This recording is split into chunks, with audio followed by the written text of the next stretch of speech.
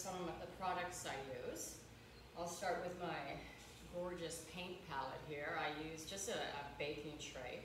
And the reason I do that is because it's so hot here and I need to keep my paint wet. So what I do is I put in some paper towel. You can see the paper towel here. I'll pour some water on it, and then I'll take a sheet of tracing paper or parchment paper and put it down on top, and you can feel that it's cool and wet, but the water doesn't come through. And then I put my colors on. And at the end of the day, I just pop it into a plastic bag, and it keeps all my paints nice and wet. Here are a few of my favorite blending brushes. They're thick and they're inexpensive. They're from Home Depot, and they blend out color beautifully. Some of these too are from Home Depot, and I make a lot of marks with these. And they work well for me because they're a little bit thicker and they keep my brush strokes a little bit looser.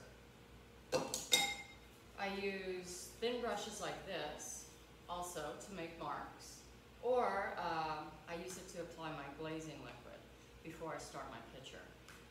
And going to my glazing liquid here, this stuff is like my liquid gold. I can't live without it. It helps keep all my paints wet so I can create really transparent colors, and it's very useful. I suggest this highly.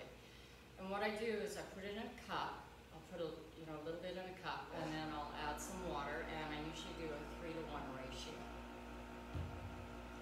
Moving on to some paint colors, because I get asked all the time what paint colors I'm using.